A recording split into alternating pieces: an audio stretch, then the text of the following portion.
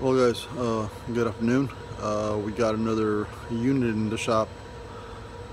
This one, I scanned it and checked it with temperature, and we found out that injectors 1, 2 are, well, 1 is completely closed, 2 is malfunctioning, and 3 is also malfunctioning. So I could probably salvage the third one, but why? I'm going to go ahead and just replace all 3. I'm going to go ahead and get this valve cover gasket done and the 3 injectors 1, 2, and 3. So let me go ahead and start tearing this one apart.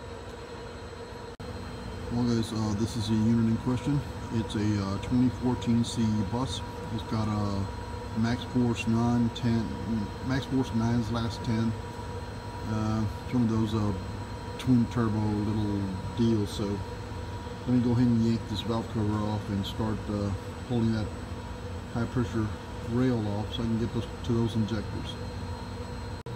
Okay, so we're going to start by removing that little tube that goes from the air cleaner over to the air pump, those brackets, little crankcase breather hose, and these little wiring harnesses and vacuum hose. Get those out of the way so we can go ahead and start working on that valve cover. We're going to again remove all the bolts off the valve cover. There's like 12, 13 of them, something like that. And we're going to pull that valve cover completely off to go ahead and get to the oil rail and injectors.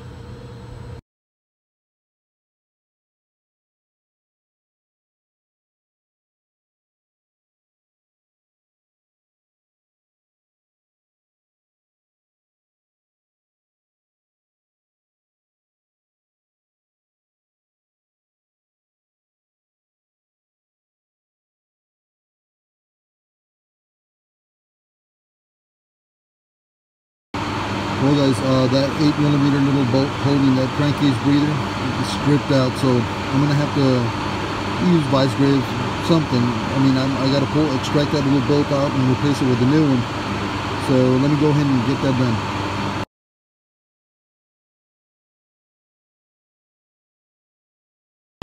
Well guys, we're going to use a chisel and get that little bolt out of the way.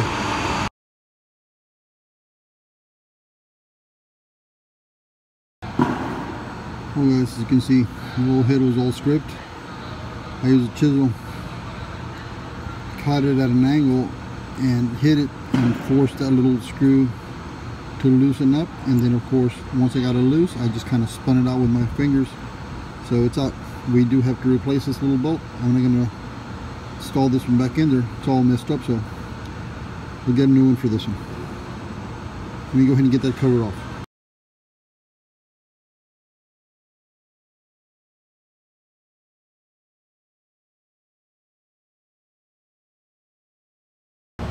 Well guys, and now we got to undo these little connectors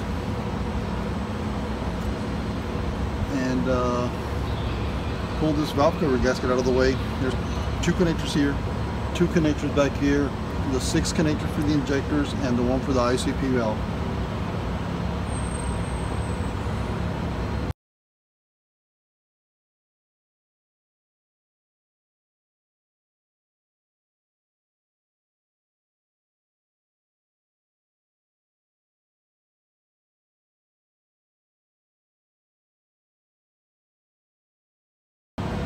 Well guys, now we're going to go ahead and take that 10mm little socket and ratchet and get all these high pressure oil rail bolts off so we can go ahead and extract or pull this off of the engine so we can expose the injectors.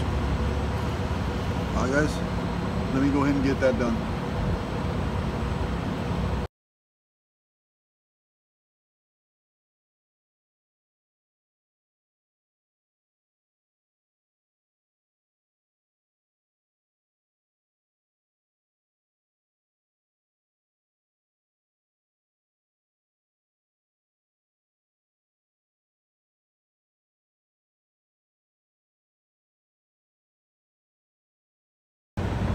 Well guys, I'm going to go ahead and stop this for now.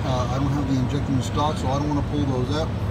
I'm going to go ahead and cover all this up with rags just to keep debris out of it. And we're going to replace 1, 2, and 3. So as soon as I get these, I'll go ahead and record it and post a second video on this. So for now, I'm going to go ahead and stop here, guys. And well, let me show you guys something. There's a guy that watches videos. His name is Matthew. He's having a little issue with a bus, and it's his boost control valve. So I'm going to go ahead and kind of point out where that boost control valve is. So hopefully this will help him get his unit back up and running. You guys, really quick, this is for Matthew. This little box here, it's bolted to that little horseshoe that connects both turbos together, controls this little diaphragm. That's your boost control valve. It's right here. It's got a connector. It's got 3 vacuum hoses on it, dude. So I was having an issue with one of these low boost. As soon as we replaced this little box, I went ahead and calibrated the MAF, and unit's back up and running, guys. So I just want to show you this guy. I just want to show this little piece for Matthew. Hopefully this helps you out, guys. And let me get back. Well, again, guys, this one I kind of put it in here for Matthew. Matthew, on this one, this is your exhaust brake. That right there, that little cylinder right there. You have to make sure that that little cylinder is not either stuck fully open or stuck at all. I mean, that one also has to function for you to be able to spool up on your turbos. That there. And then, of course, this one has to be free. It has to be able to move freely. It's a vacuum little diaphragm. Make sure the diaphragm's okay. Maybe the little servos getting the signal, opening the vacuum on it, but the little diaphragms could be busted. So I will check that little control valve, this diaphragm, and of course the exhaust brake down here. We've actually experienced some that actually get stuck. So I mean, we have run into those problems too, guys.